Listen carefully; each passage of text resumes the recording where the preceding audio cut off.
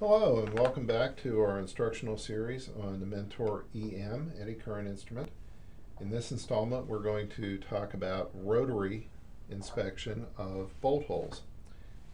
Again, I'm Dan Groninger from GE Inspection Technologies, and thanks for joining us. So to do rotary bolt hole inspection, we have a series of probes that are closely aligned to the hole that we're going to inspect. In this case I have a simple aluminum field standard here with a 1/4 inch diameter hole drilled through it. There's a tiny little corner notch in the top surface, which is very difficult to see. Halfway through the top is a side drilled hole. The bottom of the standard is assembled from 2 pieces of plate so that there is essentially a crack the whole length of it on opposite sides of the diameter of the hole. So think about this being part of say if this aluminum was part of some critical assembly on an airframe and you were going to put a bolt or a rivet through that hole. If there were cracks in the side of the hole, stress over time could cause the cracks to radiate, grow, and lead to the failure of the part. And we don't like to see that. So what we do to inspect a hole like that is we have a probe and a little motor drive that can spin the probe. So the active area of this probe is a tiny black dot, about a 1/16 of an inch in diameter down here on the tip on the outer diameter of that probe. So we spin that probe at high speed as we pass it along the hole, and we essentially inspect a helix through the hole. Now we have added some special features to the Mentor EM to control the speed of the drive and to start and stop the scan very easily with the button on the drive unit. So we have the drive unit comes with its own cable. That plugs into input 1 of the Mentor, and we use the Rotary mode app. As we launch the Rotary mode app, very simple layout. We have a time-based view on the left. We have a Lissajous or impedance plane view on the right. We have a control at the top of the screen to adjust the rotational speed of the drive.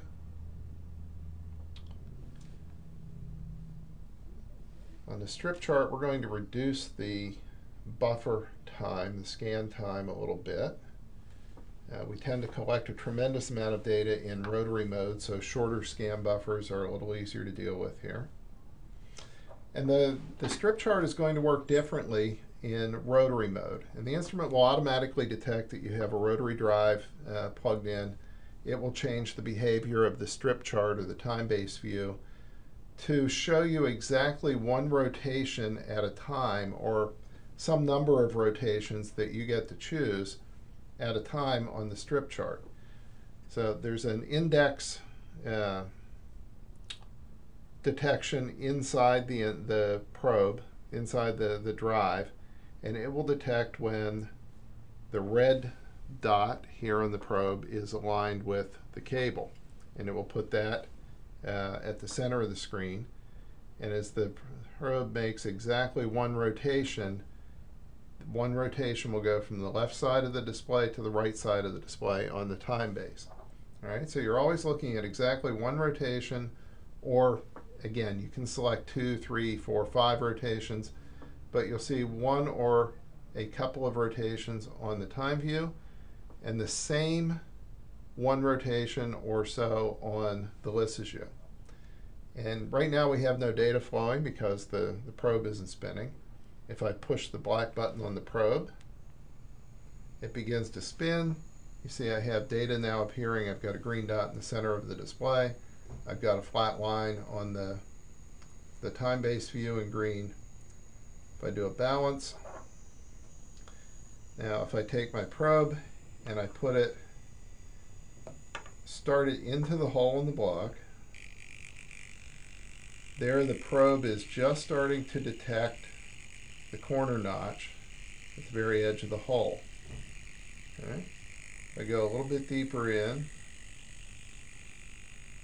there is the side drilled hole. As I go to the back side of the plate, now you see I have 2 indications. I'm seeing one revolution of the probe on a time base on the left, but I've got two big indications there, and that's because the way this plate is made, I've got essentially a crack on two opposite sides of the hole. So the crack, right now, the way I'm holding this, my corner notch is directly in line with the cable coming out of the probe, so it's pretty well centered on the screen. Side drilled holes in the same place. The double crack is at 90 degrees out from the side drilled hole. Right? So let's start the probe all the way at the back of the hole. We'll bring it out through. There's the double, side drilled, corner notch, and I'm going to freeze. Okay. So if I now go to overview mode on the time base, I waited too long. So let's do this. We'll clear. Started spinning. Go to deep. Come back out. Press the button on the probe, and I freeze. You notice when I turn the rotation of the probe off, the instrument automatically goes into freeze mode. So now if I come here to my time base, hit the overview. Now what I see in the overview is every rotation for the last couple of seconds. So my gestures work a little bit differently in rotary mode than they did in surface mode. Now if I put my finger down and I place a cursor, the cursor will just follow the movement of my finger. And the cursor will always stay exactly one rotation wide, and whatever I select with the cursor is one rotation of the probe. So I see the indication on the Lissajou, and I see the indication on the time base that goes with the rotation of the probe that's underneath the cursor. So if I put my cursor over here, there's my two cracks in the back half of this standard. If I put my cursor here, there's my side drilled hole. If I put my cursor here, there's my corner notch. And now all of my other gestures that I'm accustomed to, you know, the pinch or the rotate, the pinch, those all work on these views as well. You notice I recalculated when I changed to phase angle, when I changed to gain, it recalculated the entire buffer in time. Because this is spinning at a high speed, we're using a very high sample rate here. Normal surface inspection, you might run 1,000 hertz sample rate. You're taking 1,000 samples per second. Here we run 20,000 samples per second.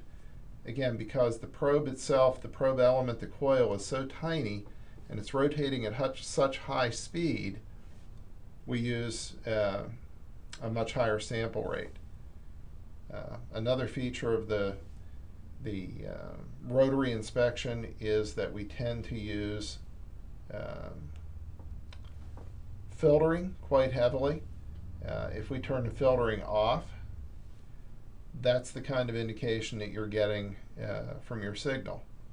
So it can be a little bit difficult to interpret. When the filters are set properly, the high pass and low pass cutoffs for the filter, you'll get an indication that looks very much like this from a notch. You'll get two little descending sacks underneath and one ascending indication from the notch itself. If you look at the filter response on a time-based view, these bottom two legs of this response you want to be of roughly equal height, and the indication in the center tells you something about the size of the notch. So we can come in here and we can change our filtering, and you notice as we adjust the cutoff frequencies of the filters, everything recalculates, redraws, and we begin to lose the shape that we were looking for. So if we come back in here and we make subtle adjustments to our filters, we can get those two legs roughly equal. At any point, if we're happy with our setup, close our menu, we press the button again, probe begins to spin,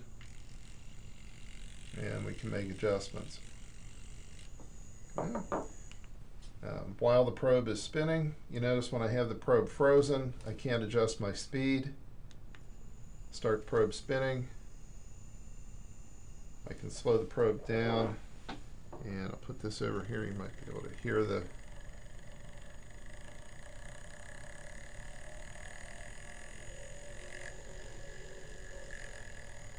okay. So you can hear the change in speed of the drive. Speed of the drive is closely related to your filter settings, so be careful of that. But that gives you a basic demonstration of rotary bolt hole inspection with Mentor EM. Again, I'm Dan Groninger for GE Inspection Technologies. Thank you for joining us.